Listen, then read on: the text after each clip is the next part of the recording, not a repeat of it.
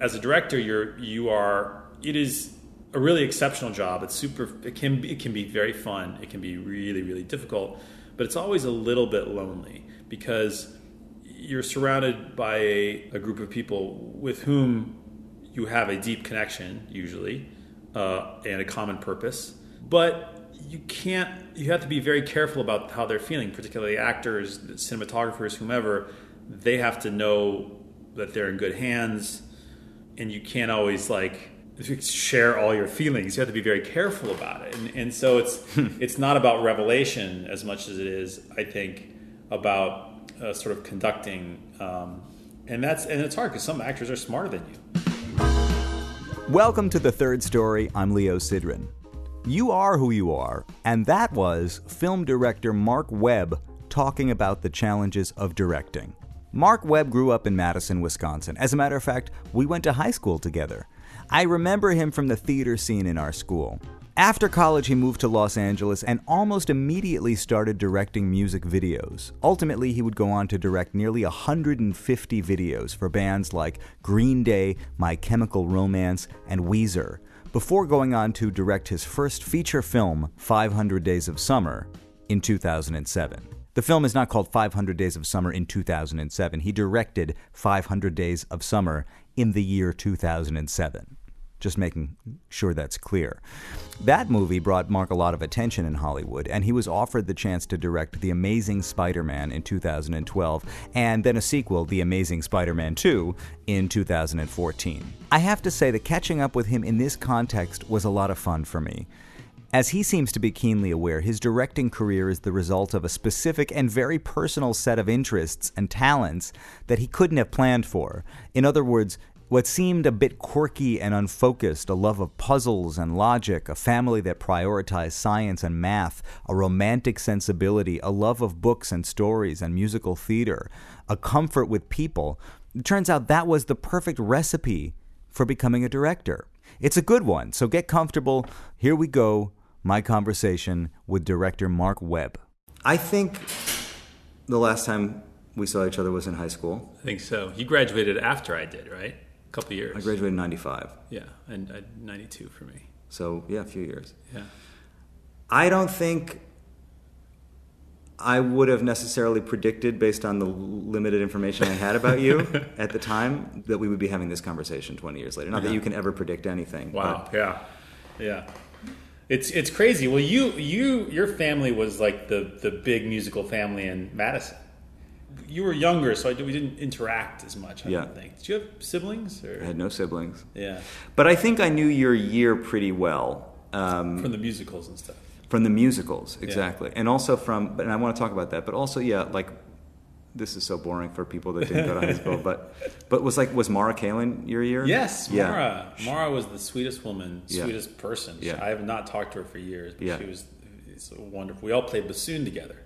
Nate Hale, who went on to Juilliard, is now a professional bassoonist, who was my best friend growing up. And Mara and I all played bassoon. Then she dropped out, I think, senior year because she got, she was, I think, bored. She got cool. She was always so cool, but really kind. I was thinking about this the other day. Like, there's the people in high school, they weren't really mean girls. Like, it was cool to be smart, I think, because the university and that was it wasn't as status driven as the clueless world that we were taught to believe high school was. What were you like in high school? I think I was a little bit of an outsider, though I don't know if people would assign that title to me looking back. Because I did musical theater. I played a little bit of sports, but I was not good at sports. And I remember I'm acutely aware of how not good at sports I was. I mean, I played football, and I was a little bit bigger than the other kids, some of the other kids, so I think I did okay at that.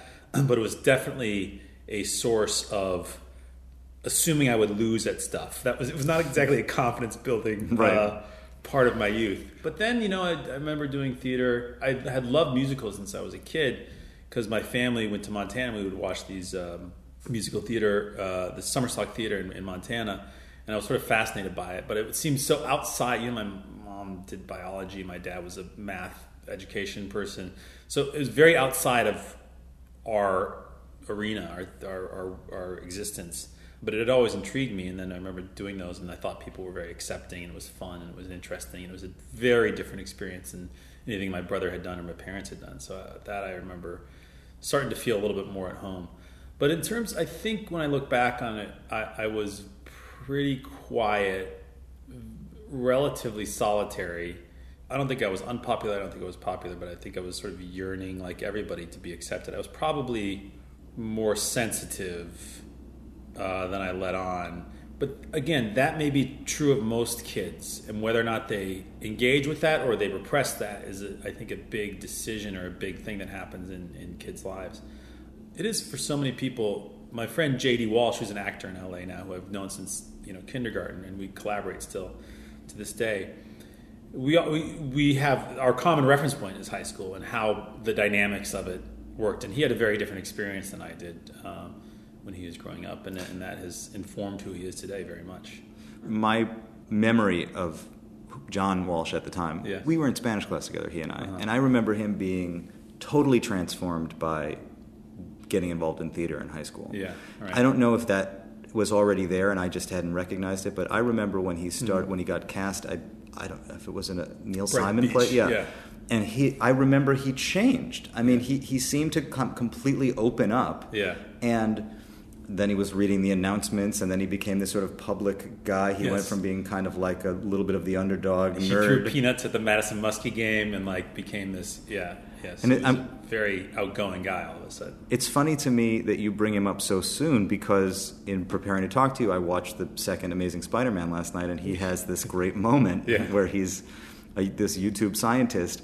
And when I looked up the role, I saw that he was cast as Dr. Jollings. That's the name of the character. Rebecca, our theater teacher's last name. Yeah, Rebecca Jollings. Well, we really love and appreciate her. She was still in touch with her. Did you take theater with Rebecca? A little bit. Yeah. She was this very cool teacher who treated kids like adults, and she had a daughter our age.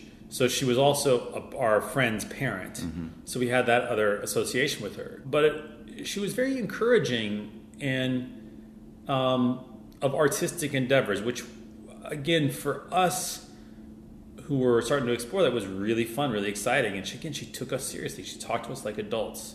And I think a lot of people were really touched and moved by that. And she was always, reaching out to kids who were not the normal theater kids. She took great pride in finding them. Yeah, and I forget their names, but there's a lot of kids that that she plucked and forced into the situation. Greg Spicinger, for example, who was like a hockey jock and a great guy, really great guy. But she, all of us sort of mixed into this group, and it was a really wonderful, I'd say, transformative experience. Great teacher. There are a few, I thought, particularly gifted educators at that school. Mr. Keys, I thought, was amazing. I mean, the passion that they had, I think about it often. Me too. And how Mr. Keys, in the first Amazing Spider-Man, at the end, the sort of epilogue, the last scene, the denouement of the movie, is a woman talking about stories, and that's plucked directly from a lecture that Mr. Keys gave us about storytelling. My family were readers, but they weren't. We didn't talk about books. Books weren't really. My dad was really into mathematics and was passionate about it, and that's something that we were always given puzzles for Christmas, and that was part of the culture of the household, which I really value. And so I just made a movie about a math prodigy kid, because that is also in the ether. But books, which is where my life kind of moved towards, literature, movies, or film, whatever you want to call that. Yeah, I remember it came from school. I remember taking a writing class in 10th grade and being really turned on by it. And, then Sonia Hansen was my girlfriend in high school, and she made me skip school and read me Catcher in the Rye at the Vilas Park Zoo, or part of it. And it was, she was so interested in books, and it was exciting to me and new to me, because it was not the foundation. I think about so many people who read a lot when they were kids, and I read a fair amount and was read to, but it was really the household was about science, and literature was just, it was a cool thing, but we were exposed to theater, certainly. but it was really about science. And that other part of me didn't really wake up till high school. And I attribute that very, very much to the schooling and the school system that we were in, which I thought was great.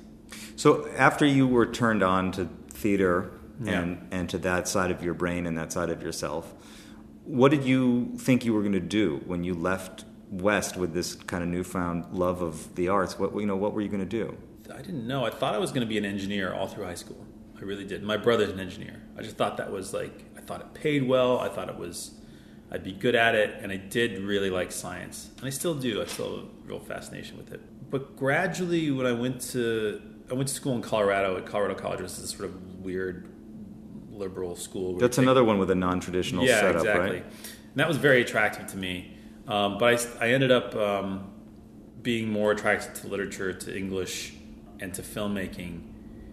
Filmmaking seemed natural from when I was really young. Like it seemed like it's something that I wanted to do. It just seemed so outlandish. Because we grew up in Wisconsin. Like we are literally the farthest place in America from anything remotely media oriented. Maybe there's some stuff in Chicago or something, but it was just not part of the vernacular. And it wasn't on the menu of things that you could become. No, not at all. And people weren't even that interested in it. You know, there's those kids who were like into punk music, like Nate Evans or Cyrus Highsmith or whatever. But they weren't. Movies were not really part of the conversation. So I don't think, I had wanted to act actually when I was really young, even in college a little bit, but it just didn't click. But I think I wanted to give Hollywood a shot. I didn't know in what capacity. And John had moved out there and was starting to be an actor or trying to be an actor. Did he go to college or did he go straight to LA? Yeah, he went to the University of Minnesota. Yeah. Then he went to Santa Barbara. Then he went to UCLA. He had a plan. John has plans. But he went west. I remember he went pretty soon. He went immediately. He went west to Minnesota, and then Santa Barbara. Then down to UCLA, and just worked his way up the ladder of good theater programs. So having your friend move there, that's what pulled you out there? I don't think it's exclusively what pulled me out there, but it was comforting to know that somebody had made the leap. And, we lived together our first few months that we were out there. But it was, I don't know when the definitive moment was, but I cannot imagine doing anything else. I don't know what I would be happy doing. It's such a strange confluence of skills and talents and interests. Well, what is that? What is that list of skills and interests? Is it a sensitivity? Is it social? Is it technical? I think there's a huge technical part of it, and that goes from knowing about cameras and lenses to knowing about how to put a scene together, how editing works, how visual effects work, and having an interest in it and having a curiosity about that, I think, is really crucial. I also think an ability to understand the artistic process for a lot of people, for actors, for writers, being sensitive to that and being able to read people. It's really interesting. I think about, you play jazz occasionally. Yes. And jazz is a really interesting thing. There's so much improvisation, right? And you are vibing off these other people and you're feeling where they're coming from. And it depends on what kind of jazz you're doing. But you listen to those old guys and there's a flow. And that occurs because you are listening and you're tuned. I mean, you make eye contact, you flow. This is a crucial part of, I think, being in a collaborative art form, which film can be. Not always, but it can be. Most of the time it is. Especially if you're trying to entice a certain kind of performance from somebody, understanding, so much of my time in an edit room, for example, or even watching a performance on camera is trying to pick up on the cues that people are laying down, even if they're not aware of it. Like, what is the audience feeling? What is this person communicating to the audience non-verbally, verbally, cinematically? What does the shot feel like? All these things, and having a sensitivity and a curiosity about that, I think, is really, really important. There's also, every director has a different technique and techniques, and the hard thing about being a director is you never get to see other directors at work, really. You can hear them talk about their work, but actors are always acting with other people. And so as a director, it is a really exceptional job. It can be very fun. It can be really, really difficult, but it's always a little bit lonely because you're surrounded by a group of people with whom you have a deep connection, usually, and a common purpose. But you have to be very careful about how they're feeling, particularly actors, cinematographers, whomever. They have to know that they're in good hands, and you can't always share all your feelings. You have to be very careful about it. And so it's not about revelation as much as it is, I think, about sort of conducting. And it's hard because some actors are smarter than you.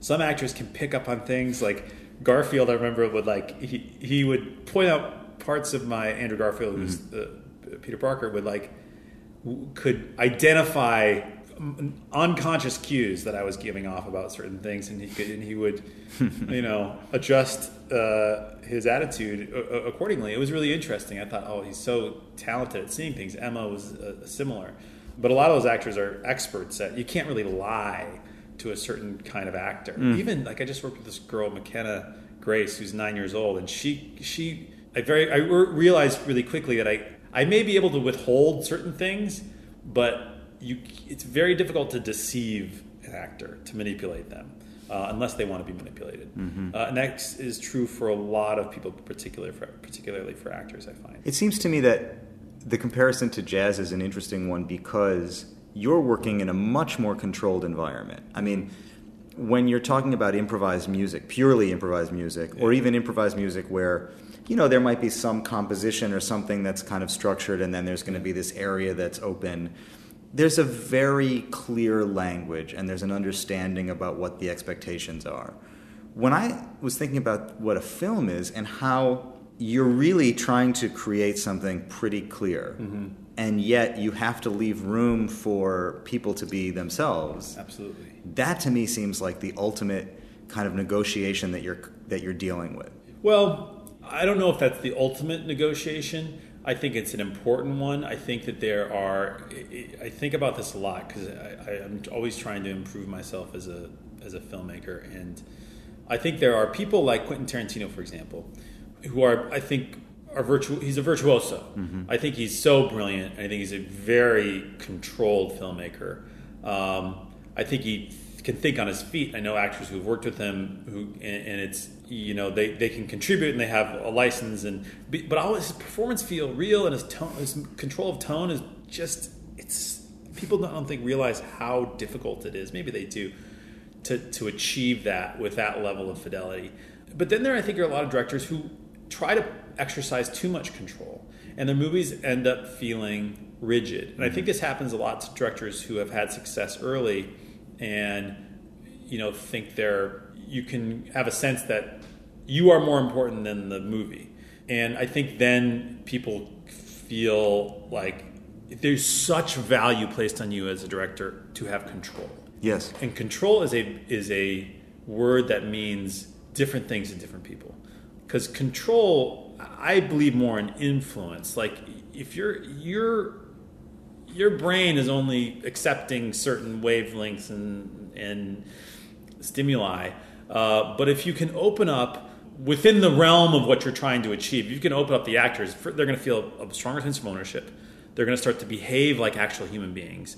But if they are so rigid, you may get critics, I think, rewarded often. People on the crew would think, oh, he really knows exactly what he's doing. And it's like, yeah, but there's a lot of people who have a hard time making decisions who make fucking killer movies consistently. Interesting. And I can think of 3 or 4 names. I won't talk about them, but some of our favorite filmmakers are like notorious for being like, man, I don't know. Yeah, it doesn't feel right to me. It doesn't feel right, and it's an infuriating thing to deal with as a crew member, as a line producer, or whatever. And then word spreads like, oh, they don't know what they're doing. But then the movie is good because they're creating a palette that feels more realistic, and how you achieve that is depending on the actors, depending on the space, it's very difficult and really nuanced, and sometimes that's a tactic that you're deploying in order to create a sense of fear in your cast, or there's all sorts of tricks. I mean, Kazan was like the greatest manipulator. I don't think I'm totally capable of that. Maybe a little bit, or I'm certainly not as good at it as he is. Like I said before, it's very hard for me. I just end up smiling if I try to lie. I'm like, I'm the worst liar. Which is funny as a director, because there is this expectation. I imagine that you want to be holding some cards. You don't want to be showing all the cards to all the people at all times. It depends on their capacity to handle the reality of the situation. A lot of people are like, just I don't want to know, and they're very vocal about that. I think there's other people that want to be your collaborators, and it depends on how much trust they have in you.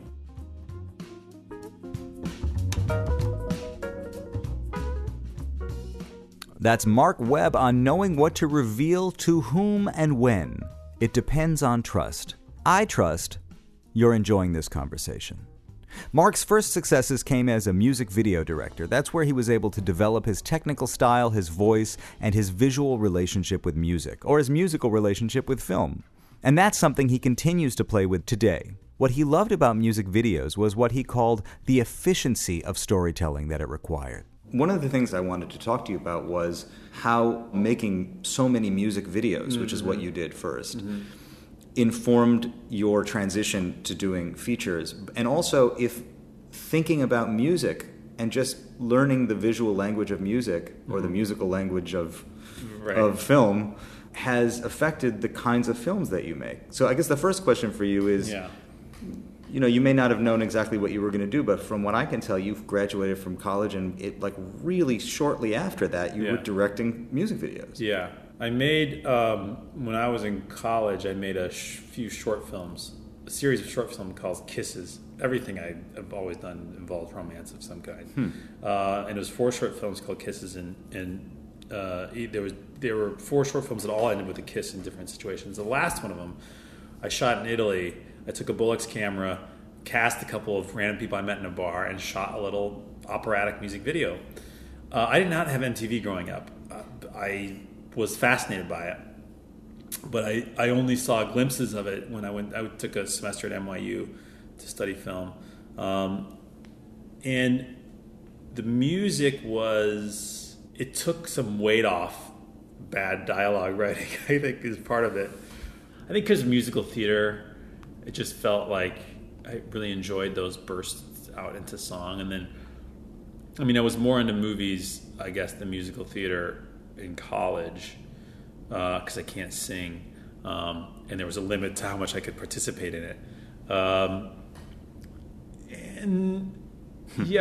happened after college? I started working for Doug Prey, who's also from Madison, who made a documentary film on Seattle and the grunge scene. It was a music documentary, and he had done music videos, and I started to watch music videos, and I really got addicted to certain music video directors who I thought had a really incredible voice and style, and were very efficient filmmakers. And I was like, I just was addicted to it very quickly, and became obsessed with it. What was that voice that you were attracted to?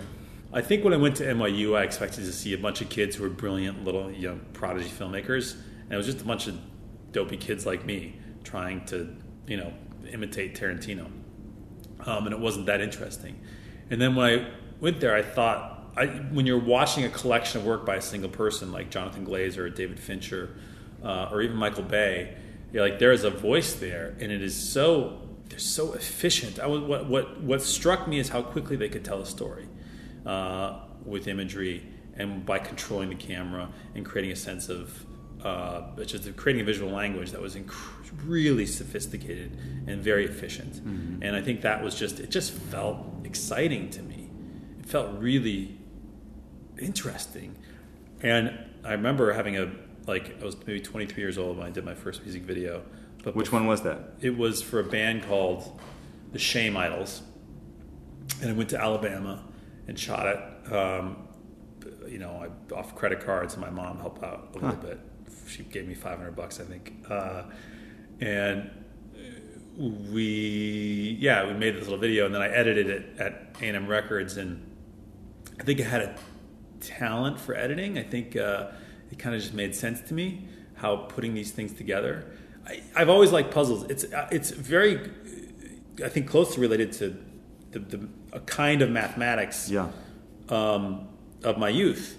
Because there's computation and arithmetic, but there's also spatial awareness and geometry and how things fit together. And there's a whole other kind of abstract mathematics, which is really, it's puzzles, problem solving and logic. And editing is nothing if it's not how these pieces fit together and what's going to create there's like an emotional component to it. I remember being connected to these things. But that's the thing, is that it does have a certain logic, but then it also has to have heart. And it's interesting to hear you say this about the efficiency of telling a story, because not only are you dealing with 3 or 4 minutes, but within that you seem to also have found a style or a voice where you were very focused on performance and making sure that the band was represented as a performing thing, and then developing some sideline or some secondary thing that would help reinforce the story. Yeah, that was a survival mechanism. The performance, like I had learned how to shoot performance by watching Sam Bayer videos. And Sam Bayer was a director that I worked for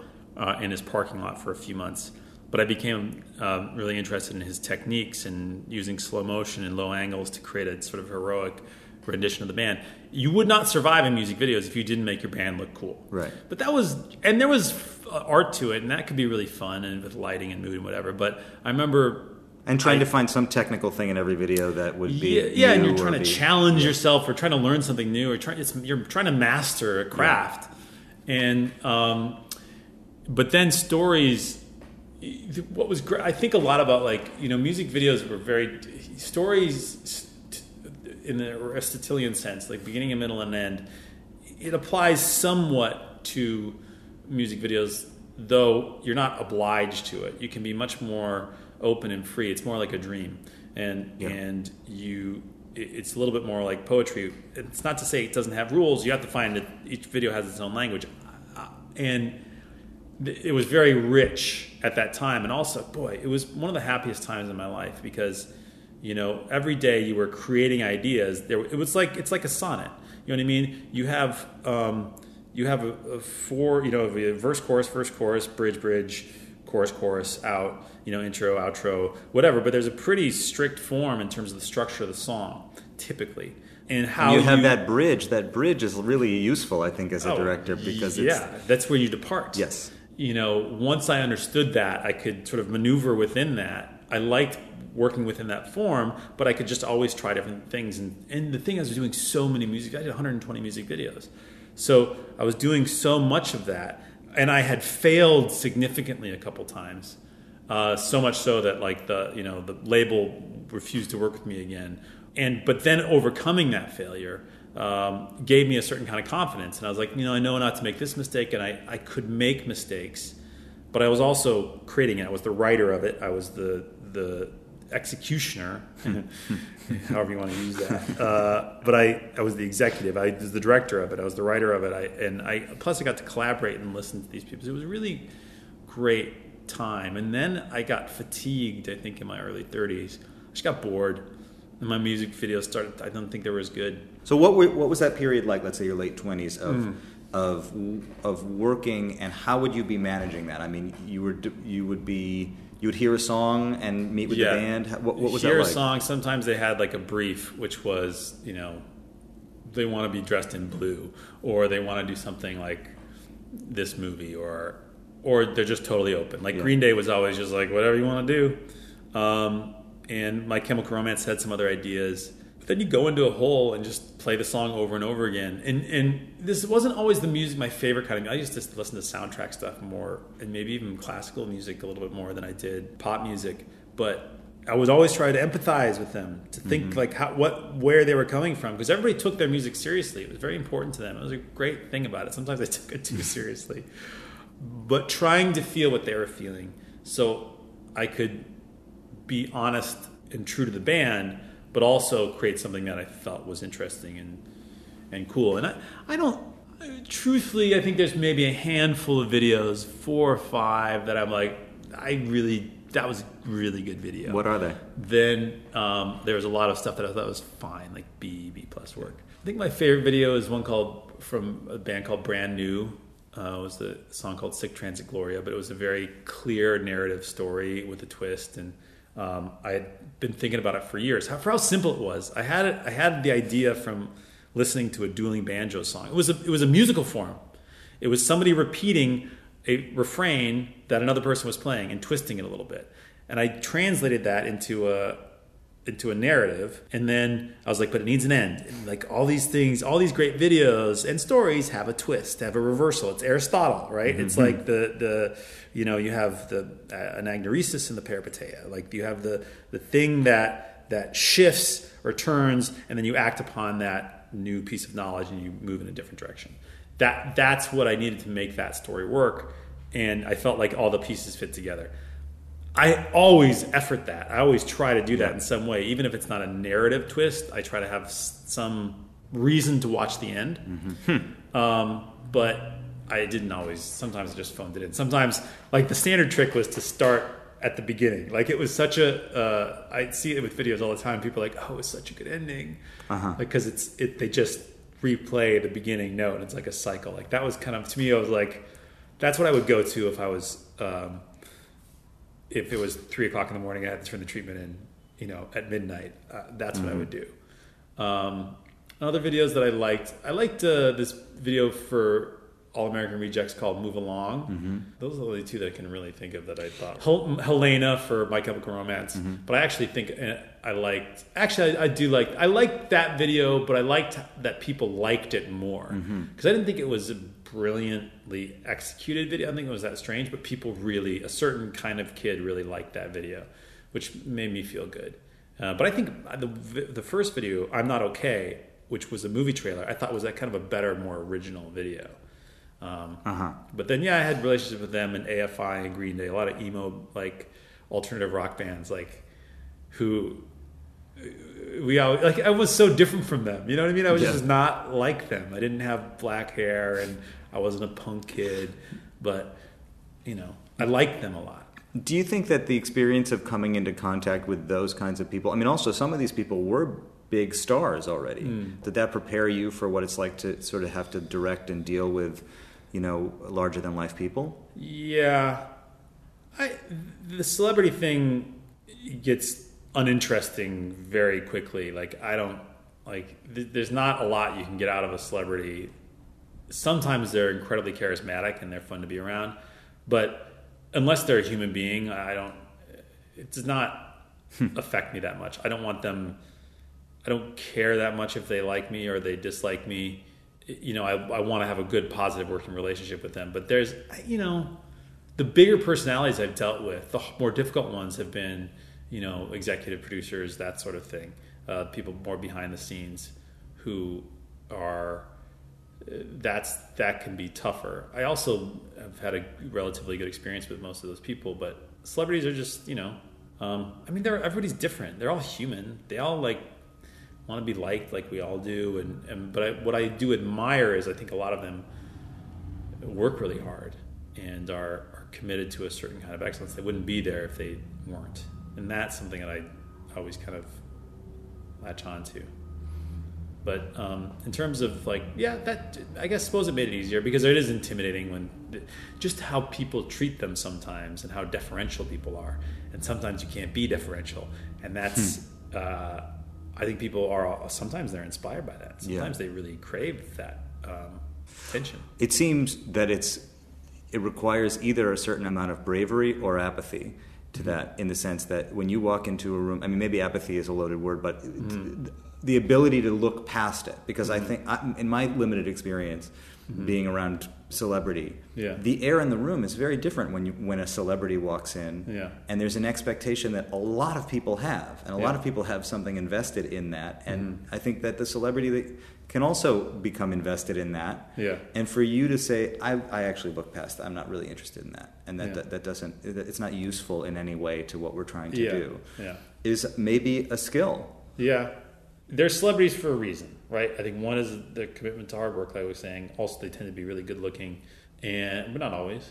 And they have the charisma, whatever that is. Actually, more so with musicians, weirdly. But it just doesn't, I don't know. Some of them, I really like hanging out with some of them. Everybody's just different. They're just normal human beings, actually. Yeah. It's like they're a little bit like cool kids in high school that if you brush the surface off, though, I don't know. I haven't really studied it. I don't know how to talk about it. I actually probably try to avoid, if I'm being really honest, like socializing too much because it just feels kind of gross and weird, though some of them are awesome and fun and and good friends. So it just depends on the situation. Something that I think about as a producer, I produce records sometimes, and I find myself in situations where I feel like I'm supposed to be the person who like knows more or is more in charge of or sees the big picture. A lot of similarities, I think. I think record production and film direction are similar in a lot of ways. Similar, yeah. And I get uptight about realizing that I may not be the smartest person in the room or the most talented person in the room. It is kind of riding on you. Yeah. I mean, that there is a sort of... I was with Liz Merriweather, who created the show The New Girl. And I saw like a play reading with her. She's an old friend. And, I had just done two $220 million movies. She was running a big show on Fox. And we saw this play reading... And the director of it, who was like, worked in Broadway, theater person, was so confident. And so we looked at each other like, we're fucking idiots. Like, how come we felt like children around this person, even though we were handling things that ostensibly were certainly financially at a higher level. But this person was very smart and had a confidence that was intimidating. What I got from that is... There's just, first of all, she probably just knew who she was and knew what she wanted to do and didn't care about being accepted the way Baby Liz and I did. You know what I mean? I probably shouldn't talk about Liz without consulting her. I mean, I think Liz is a total genius. But I think there's something to be said for understanding your insecurities, being in touch with them, allowing them to exist. So that you know how to compensate for them in an appropriate way. And that's an ongoing task. I mean, I have so many people, again, like they talk about directors having visions, and I do have an idea. I have a plan usually, but I don't always know exactly the right answer. And that's a tricky thing because people assign you that label, and I don't think it's, like I was saying before, about control. It's not always about that. It's more about sniffing out what works. And I failed. I failed way more than I've succeeded. I mean, but way more than I succeeded, in my opinion, in my videos, in my films, because of a lack of talent or intelligence or whatever. But I try not to be self-loathing about it. I try to be self-critical without being self-loathing. And that's I think an important characteristic to endure. So when you're producing, I mean, I'm trying to think of what it must be like. I mean, are you writing the music? Or you're arranging it sometimes or consulting on it? It can be so many things. It can be people that have like a very specific vision, and sometimes I find myself in a position where I'm really supposed to be executing like this vision, and other times it is more like I'm just going to be in the room and I'm going to try to provide as much vibe and response and be reactive and supportive and see what happens, and we're going to respond to that. Sometimes that's what they like. George Martin just died, of course, and like reading about him and his relationship with the Beatles, where he was like, "They're the boss. There are times when I definitely feel that. I was like, I understand that."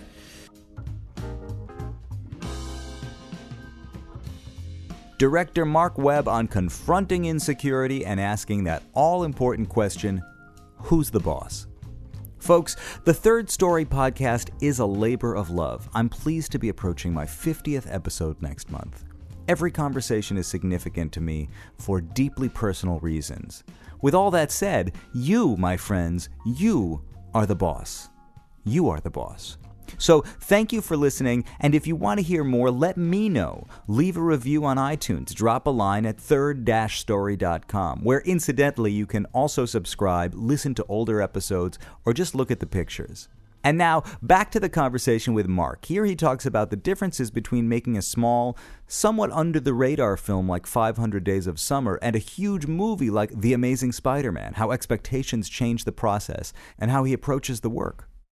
Watching 500 Days of Summer, I see that film. I see how beautifully crafted and executed it is, and how visually interesting and appealing it is, and how much of it is coherent, and it creates a world that I kind of want to live in. And and looking at Amazing Spider-Man and Amazing Spider-Man 2, I'm watching that going, I actually have no idea how to relate to this, even in terms of creating it. You look at it and it's so big.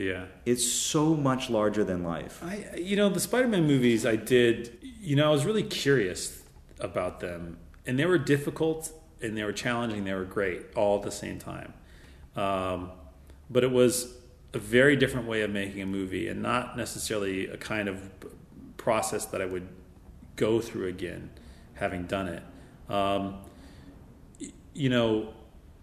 it's hard. It's a little hard to talk about because, I look back a lot of times with fondness, sometimes with frustration. I think as a director, you have to take complete, utter responsibility for the films you're making. You cannot make an excuse. You cannot blame any other person. I think it drives me crazy when directors are blaming other whomever. And I really don't like, occasionally, I get on Twitter, people who are trying to be friendly are like, Sony didn't let you do what you wanted. I'm like, man, I did what I wanted to do. Yeah.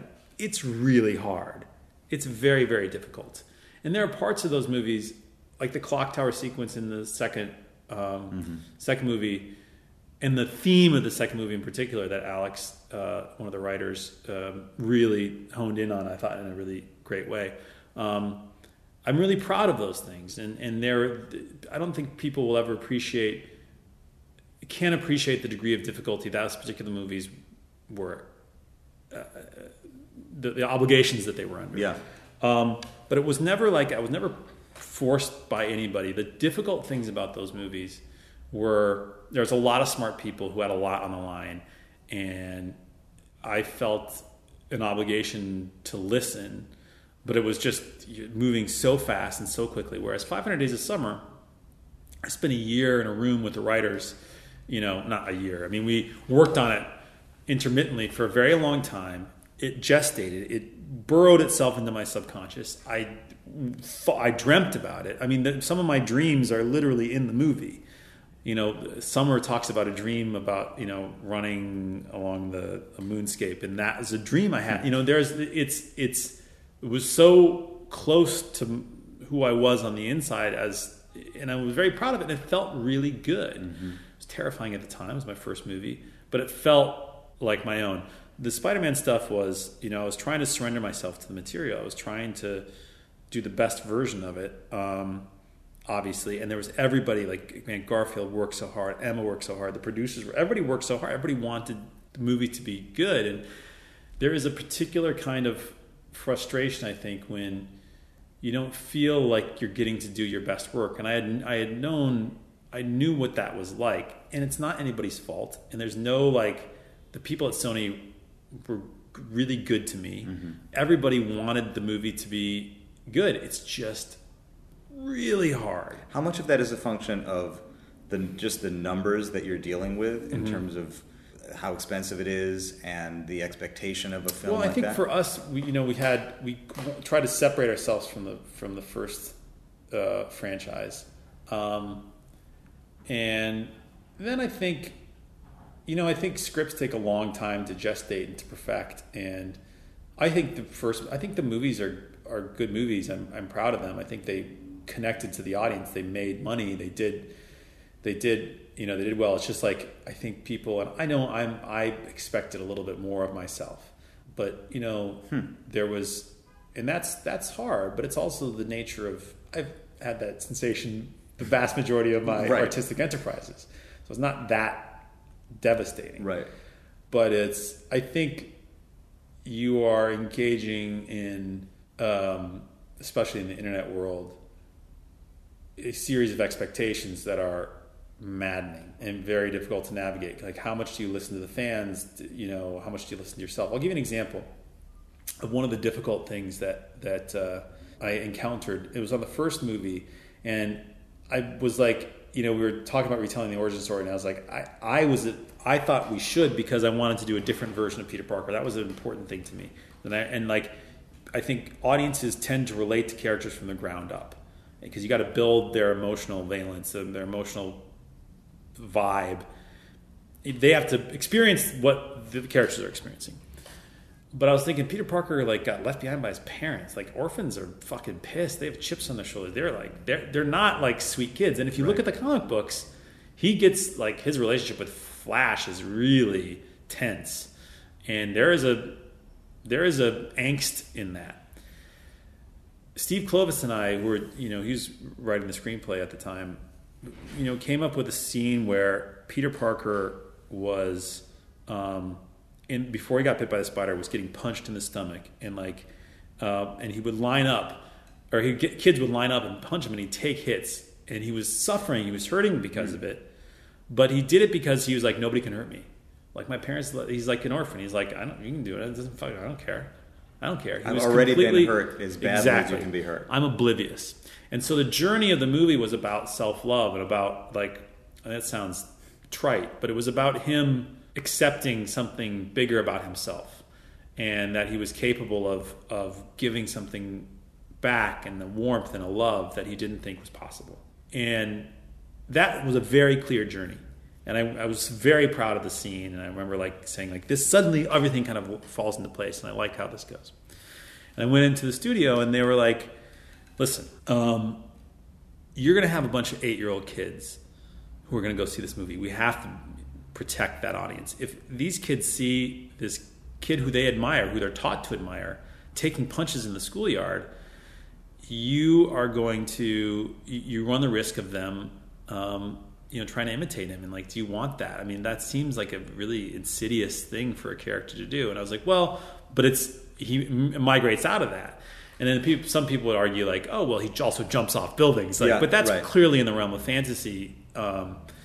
And this is, I did want to propose it in a more realistic way, and it felt dark, and Spider-Man is light and funny and all this thing. So it became, I eventually walked back from that. And I remember at the time, I could only identify this many years later.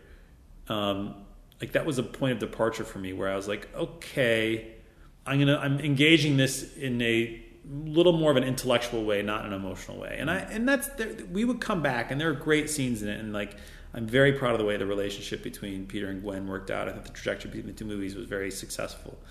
And I am proud of that.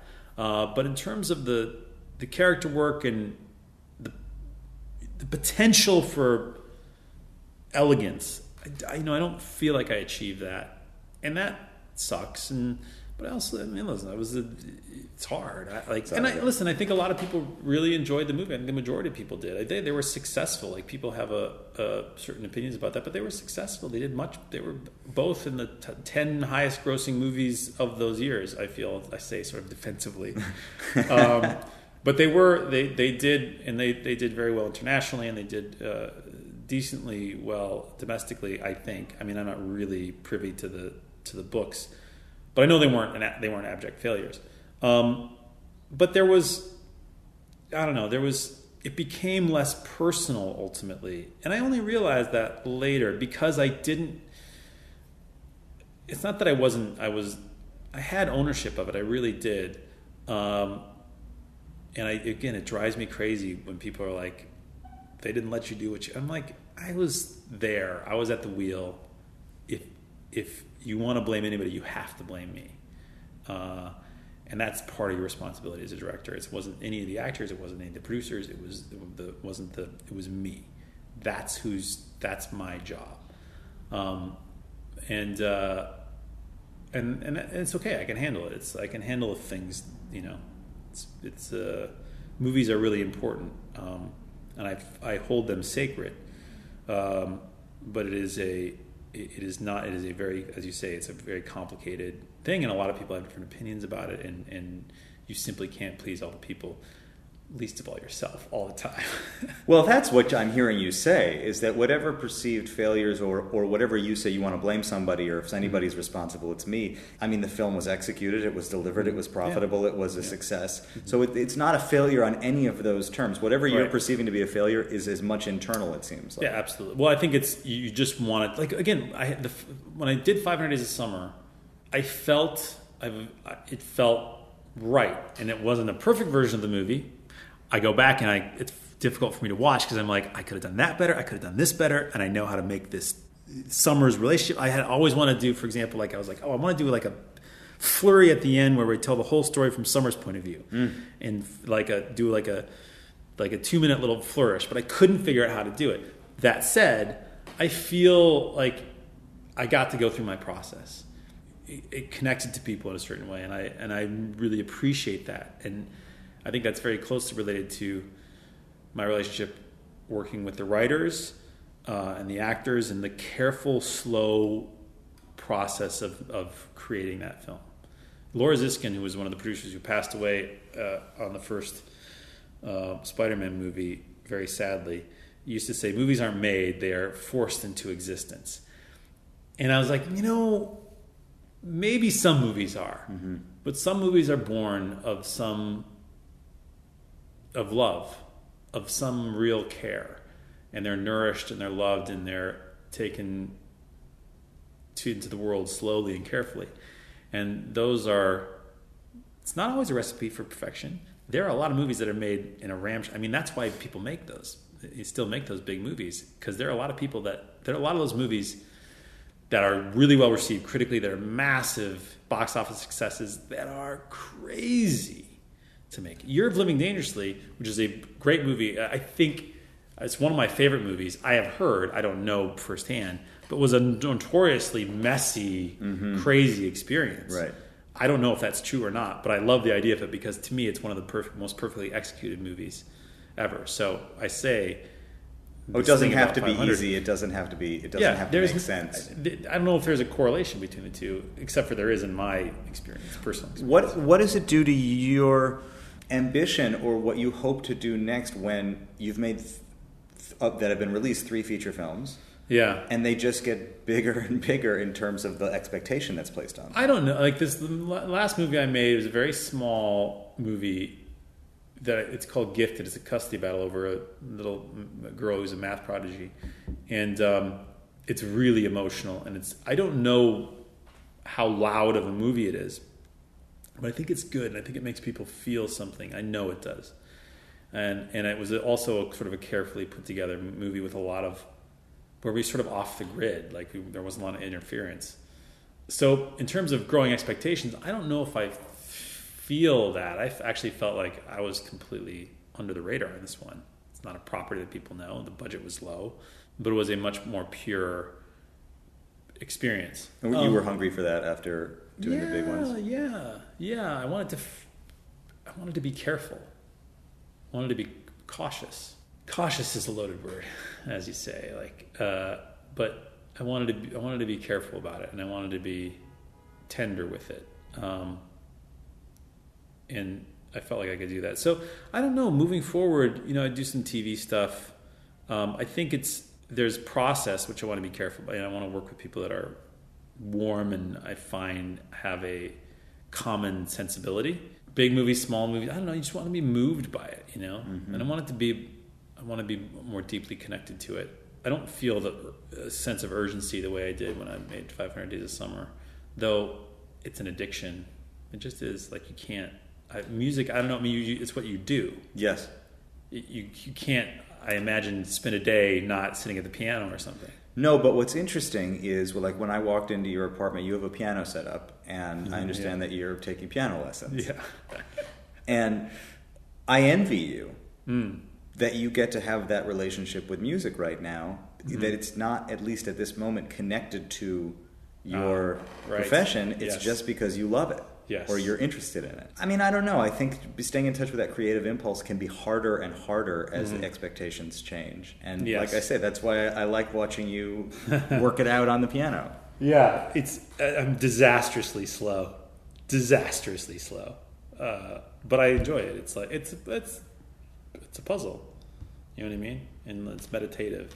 But it's not. Let's see, what I admire about musicians, particularly those who can improvise or write or create, and it's a different thing. I mean, there's technical people who are executing, and there are people who are creating and vibing. But the idea, to me, from the outside looking in, that ability to move and flow and release a part of yourself through a form like that so intuitively. Mm-hmm. I mean, making a movie is a hideous process of, meetings and checklists, and it's not intuitive all the time. A lot of it's clerical. But to be able to sit with an instrument and flow, I think is one of the more enviable experiences one could have. You came to direction through trying to find heart and technical execution at the same time. Mm-hmm. Those music videos were technical enterprises, all of them, right? Yeah. I don't know if you agree with this, but I think that's where your voice is living, or at least looks like it's living now. Well, the nice thing about the music video thing that I realize it when I see some of my writer friends are like, they get so nervous about directing, like, it's so easy. Like, what do you just relax? You're so much smarter than I am. You're so much smarter than anybody. You're going to be fine. But they just have not had the experience. And you got to be sensitive to that, I suppose. But the great thing about those music videos was I was always trying to do something different. I was like, I'm going to do this whole thing with a handheld camera, see what happens, see what that feels like. Mm-hmm. Or I'm going to do a split screen video. Like, I did all these split screen videos, which is where a lot of the split screen stuff in 500 Days of Summer came in, because I was like, you can tell an interesting kind of story, but you have to be very careful about what people are going to perceive. And there's a lot of ways to mess that up. But I had practiced that several times in a Daniel Powder video and a Maroon 5 video, figuring out how to perfect that technique. Because the other thing about music videos is the music video can suck, but if the song is good, you're protected. It can be really uncomplicated, but it can and have no technique whatsoever, and there are many of these, and still be very powerful. I mean, nothing compares to you. It's just one shot of Sinead O'Connor, and it's just so powerful, and it's a brilliantly conceived of video because it maximizes the emotional sort of center of that piece. She feels, and same thing with like Rihanna's Stay video. Like, those were less interesting to me because I didn't get to deploy or practice and looking back on it, it gave me a comfort and an ease with camera work and editing and a vocabulary that I use to this day. And the interesting thing is most people are probably not aware. I mean, in the business maybe they are, but aware of who made the video, who directed it, how it got made. They have a relationship with the band, but not with the director. Yeah. And I envy that, also the idea that you get to try it all out in this pretty passive way. Yes. And by the time you're putting your name on a film, it's like you have all of this language. This is like, I don't know what it's like for musicians in this way, but I have a friend who wrote a book under a pseudonym, and I was like, fuck you. Yeah. That's such bullshit. I mean, it's great. I haven't read it. I don't know. Maybe it's good. Maybe it's bad. I don't know. But like, I was like, ugh. Because listen, in music videos, your name goes on it. It does, yeah. Yeah, and that was a big change. So you do have to take responsibility for it. But I'll tell you, like TV, you can go in and like sort of disappear into it, and like you're not saddling, you're not having to saddle or be saddled by all those expectations. Movies, very much so, but that's okay. I don't think that unless you really fuck up, consistently, you'll probably be okay. Though, man, Hollywood's so fickle. Yeah, so let's talk about it. Let's go there for a second. Take Ryan Reynolds, for example. Mm-hmm. Like, people were like, maybe, he's fine. I don't know. And he did Deadpool, which is, by all accounts, I haven't seen it. All accounts, fantastic. Tim, the director, did the titles for the Spider-Man movie. He came out of nowhere, and like people realized, oh shit, Ryan Reynolds is awesome. We forgot how great he was, and now he's at the top of the world, and can do anything he wants. I mean, that, like, they all have these moments, but then a year goes by, and who knows what's going to happen. I mean, it's like you become. I think I become two things: sympathetic with people who have failed or in director jail, or like writers that have had a bad show or whatever. Director jail, is that what that's called? Yeah, when you can't get a movie made, because you haven't had a previously successful movie recently. Well, sometimes you can have a slate of really great movies, and then you mess up a couple times, or you try too hard, and then they're like, well, he's not really, and then you're not on the A-list anymore. You're not on a list that will get people interested, or you can't cast the movie or whatever. So your virility as a director is questioned. Having been around for a minute, like, it was very easy for me to be prejudiced 10 years ago about people that, his last movie. I would say that now I'm like, good God, who gives a shit? Right. Like, on a personal level, like, let's be friends. If you're cool, let's, like, we're here to support each other. And I think that's probably more so of actors. Like, you cannot... One, I have enormous amount of sympathy with everybody who's made it into a profession, because it's an incredibly difficult thing. Two, you really have to be careful about making your self-worth and identity too invested in that. And that's a very tricky relationship, because you have to put yourself into it. You have to make a stand. You have to believe it. Hopefully, you have to believe it. You have to, you got to. But how do you then step away from it and have a healthy relationship with this piece of work that is, to many people, a representation of you? And then be able to step away from it and not take it personally, and I mean, you are, again, I think for actors it's a little bit more particular, because it's their face, but within certain circles, I know when like a movie comes out and some people have, and they're like, I can see it in their behavior. Maybe I'm paranoid, I don't know, but wow. It's interesting, and I can see it with actors too.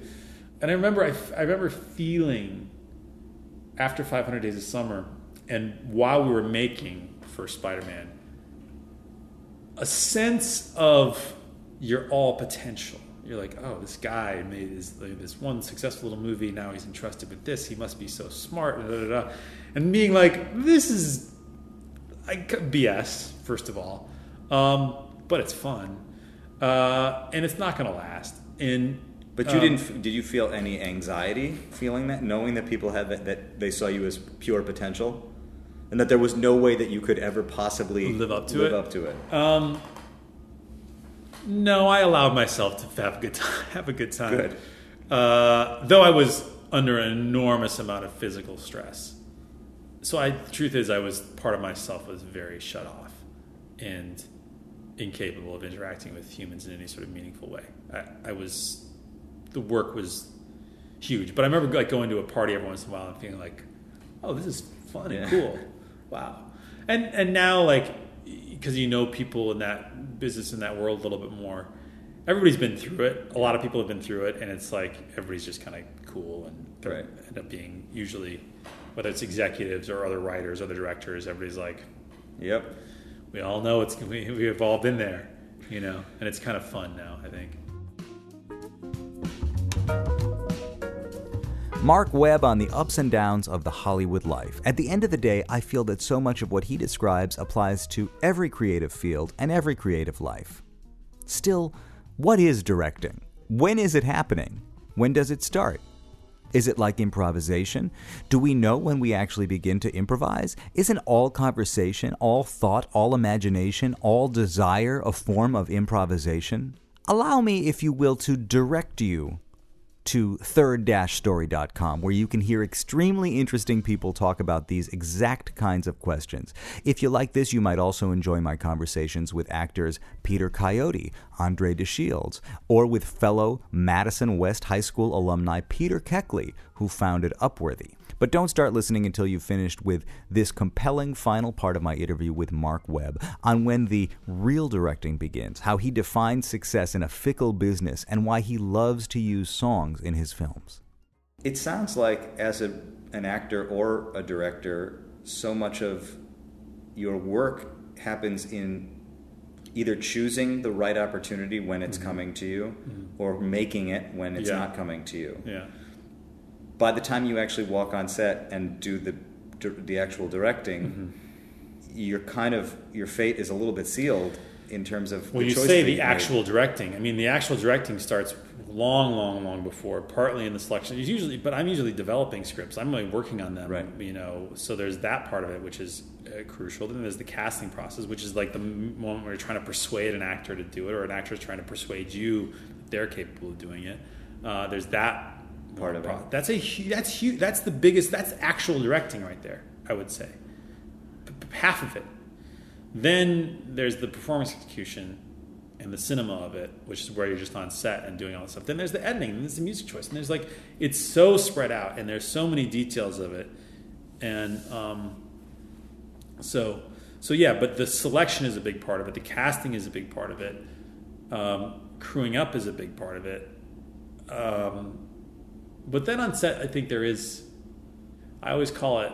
You're sacrificing the abstract for the concrete, and you have to take a certain responsibility and understand the limits and the boundaries and the talents and the strengths of the people that you're working with. And there's a calculus term. You're trying to maximize things. You're trying to get all the variables set, identify them, and then try to adjust them so that they fit your ultimate goal. Mm-hmm. You want to get this person to be as funny as possible. How do you get this person to be funny as possible? You make them feel cool and safe, and don't make them show up at work at 10 a.m. or at 6 a.m. Make sure they know the actor that they're working with. Have a drink with them the night before. There's techniques that are. I don't think it's manipulation. I think it's just understanding the people that you're dealing with. And every actor is different. Every production designer is different. Every writer is different. And every executive is different. But you have to be able to identify. People reveal themselves to you all the time, don't they? If you are aware of people's language, which is far more complex than their verbal language, the way they move when they do this, the things that they don't say, things that they're interested in, you can very quickly get a portrait of another human being and learn to empower them, or you can learn to shame them. It's just how hopefully people are more humane. But that is for a director, I think, the language of people and the language of humans, which is, again, I'm talking more about their souls, I guess. That's a really important part of the conversation, is being able to understand what people are capable of, and that's an ongoing thing. Man, I mess that up all the time. But it's to me, it's also fascinating. It's one of the fun things about it, because when you're putting a movie together, an audience is reacting to all those things, and you have to try to understand what you're putting out into the world. How much of that happens internally with you? I mean, well, what makes you happy? Right. You know what I mean? And work is a part of that. It's very easy to confuse it for being everything. Yeah. Especially in a business where you're like, oh, everybody loves me, everybody hates me. That can be, it's a very seductive world because there's so much light that's shining on you in a certain way. But yeah, you hope, it's like, it can drive people mad. Again, I think it's more difficult for a lot of actors than it is for directors. You keep saying it, and it does remind me of something that we started talking about, and that is still kind of looming for me, which is that John Walsh, when he was still John, because he didn't have to change his name for SAG, moved to California and was part of the allure, or at least the reality, that you could move there. And you've just directed 2 massive movies, and he has a very respectable career as an actor. And he's a writer too. He's written these. He created a show called Battleground, which is the first show on Hulu. He's a really good writer. He's just wrote another pilot called The Quiet Zone, which is a really cool thing. Wrote a screenplay. And he's playing the long game, and absolutely. But there hasn't been that moment where you would say, that transformative event where your career went from, you're here and you're doing it, to you're on the A-list. Something that John and I talk about a lot is the people moving the goalposts. Like, when do you feel like you've made it? Okay. And to me, when I think about John, he has a family. He has 3 kids. He's I think, a great dad, and that's a big part of his life. I'm like, that is that's a kind of success that is much more powerful, much more reliable, usually, than a kind of a certain level of professional success. So, there was this story about people with really high IQs. I was some Harvard study, I forget what it was, but they're like assuming the people with the highest IQs are going to run the corporations, are going to have the big things. Right. Like, they end up being middle management people and having families, because they're like, that's what makes you happy. Mm-hmm. That's the best barometer, or best litmus test for what will make you feel like a more complete human being. Like, there's so many like high-powered executives and directors and actors who are fucking lonely, and they just keep on investing in their career, and that's okay. I mean, there's a lot of people for whom that is where they are the most alive, and can be really, really wonderful. But it's, you just got to be careful about how you define that, because it's very easy to confuse it. And so, we're sitting where you are right now, how do you look at that? Well, I won't get into my personal life too much, but it's like, I feel like I care much less about a certain kind of success, financial, like doing a big movie. Like, there was like before Spider-Man, I was like, I want to get in the ring. Yeah. That's less interesting to me. What's interesting to me is finding material and working with people that I really care about and connect to and can do well, because that, I think, is related to, in a positive way, your identity as an artist and as a human. Like, if you're putting something out into the world that you believe in and you're not cynical about it, then I really, really try to be careful about being cynical about things, and it's hard. It seems like actually the opportunity to get in the ring on that level at that stage in your career was a gift, because you don't have to continue wondering what would have happened if you had been handed a massive film at that time. Right. I'm a little envious of my friends, my director friends who are doing like the Star Wars movies. I'm like, that would have been fun. Like, maybe if I. But then I'm like, I'm like, relax, Mark. It's like you had your time to do that, and maybe I will in the future. But it was at the time a little bit more anomalous for somebody in my position. Mm-hmm. It's weird. I think my career is so weird.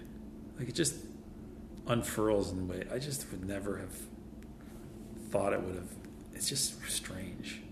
And it's wonderful, and I've gotten to experience things that I never thought I would have gotten to experience. But it's, it's very difficult for me to see the logic in it. For somebody who loves puzzles. Yeah.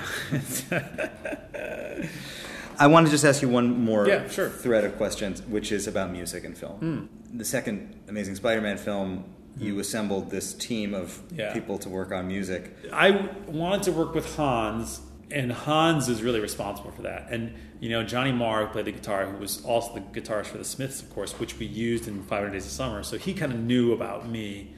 And then Pharrell, who's a stone cold genius. Tell me what that's like. What do you say that? He would come up with melodies that eventually became part of the score. But he did this thing with electro where he was just thinking, and he walked around the block and came out with this like inner monologue of, and he just would rap, like quiet rap this thing, which became the underbelly of the electro theme. And then Mike Einzinger would string all of his guitar with, he's the guitarist from Incubus, who I also did a music video for,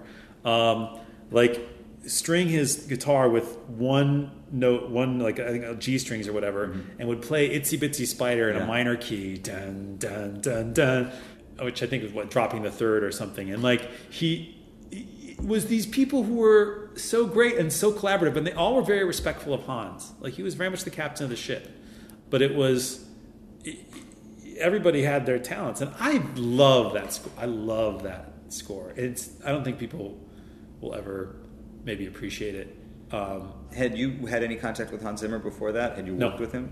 No. I maybe met him once before, but not really. He seems to me to be somebody who has done so many films and does so much work. It's almost automatic for me to say, well, how could you possibly get something special and unique out of somebody that is so ubiquitous? Yeah. And yet, every time... he comes up with some crazy thing. I think it's because he's very open to collaboration. And he loves having other musicians in there.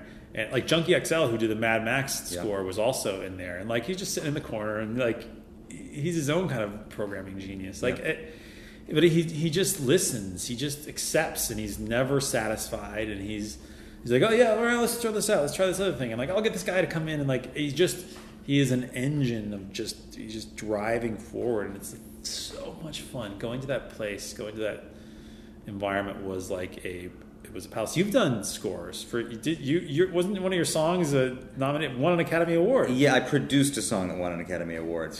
But everything that I've done, Ultra Lado del Rio, yeah, thank you. Motorcycle Diaries, of course. Everything that I've done, I feel like I am sneaking into the business over and over again. Like, I mean, I recorded that song mostly in my house in Madison, my apartment in Madison. No, Gustavo did the score, but then my buddy Jorge Drexler, who's a singer-songwriter, wrote this song to close the film. Wow. And he was on vacation with his family in Madison. This is a tangent, but that was at the same time when I was trying to convince Dan Klein to use one of my songs in his movie. Dan Klein, who, by the way, Colin Trevorrow, who directed Jurassic World, and I were both PAs on. I heard. Were you not on camera on that film? I may have been in the crowd once. I don't think so. I mentioned to somebody that I was going to talk to you, and they said, oh yeah, he was in Making Revolution, or he worked on Making Revolution, which does not seem that long ago to me when you think about that's a little independent film from 13 years ago or something. Everybody loved Dan Klein. He was the coolest guy. So to me, like, I was at a point where just the fact that the song was in the film was great. Yeah. And then a year later it got nominated, and we went out to LA, and we were at these parties and stuff with John Williams. And you know what I mean? And the idea that I was in that world from having recorded this little song in my living room seemed crazy, and it changed my life completely. Yeah. But when I say I feel like I sneak into the business, I mean, that's everything I do is sort of like that. Yeah.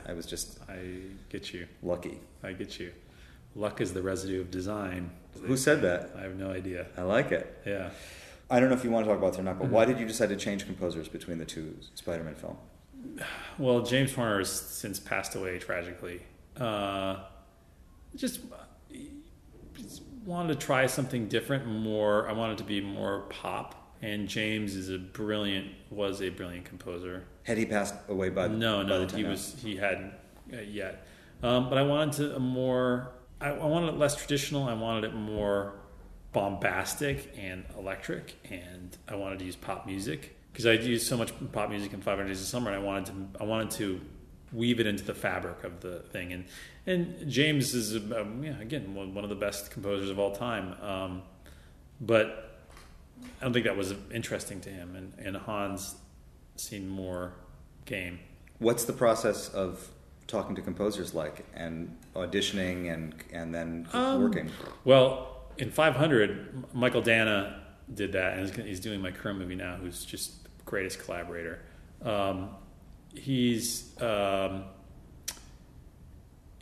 You temp music, and I'm a big fan of soundtracks, so I kind of have a good repertoire of things.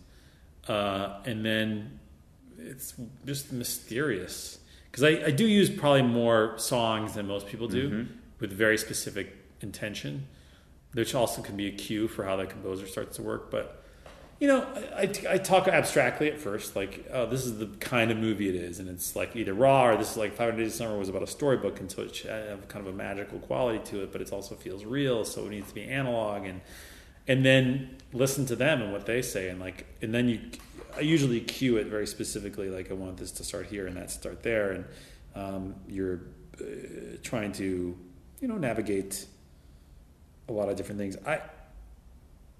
It's about really truthfully, I'm trying to create in the audience a sense of the inner life of the characters. Usually there's sometimes tension or whatever, but like the normal cue is like, so I'm trying to say, okay, he's feeling this at this, or she's feeling this at this point. how do you express that? What does that mean to you? And then they'll do it, and they have their own bag of tricks and whatever, and then it's just a process. And like, you know, the Spider-Man 2 score took months and months and months and months to do, and was really intricate. And I think it's so cool. There's so many great parts of it, and Hans and those guys just killed it. There's so many layers. I mean, we talk about everything, like just that itsy bitsy spider thing, like no one ever know. And like we cued like the Cold Purcell opera for like the Cold song became a cue for it, because there was so many influences that we were conscious of as going into it. And whereas there's other things that are just simpler, that are quieter, that are just there to create a sense of place and character. You said earlier sometimes you feel like music does a better job or is a welcome relief from bad dialogue, something along those lines. And you think not that there was bad dialogue at all in 500 Days of Summer, but there were these moments where you just kind of got Regina Spektor kind of telling you what's how and you Regina's feel. Another person who I did a bunch of music videos for and I really love, and like she also tells stories in her songs, and that was like I knew I was going to use those songs, and we wrote around those songs. I don't know that lyricless score would have ever achieved what it achieved when you left this space to hear Regina kind of as the Greek chorus telling you what's Absolutely. happening. And I said this many times before, but often you can say lyrically, you can be more textual, you can be more overt in what you're saying, when what lyrics are saying, than you can be in dialogue. You know, like there's a few times in 500 Days of Summer, like we use a Dove song, There Goes the Fear. It's like that's what's happening to them. That's the subtext of the scene, and he's saying it explicitly in the lyrics. In Regina Spektor, I'm the hero of the story. I don't need to be saved.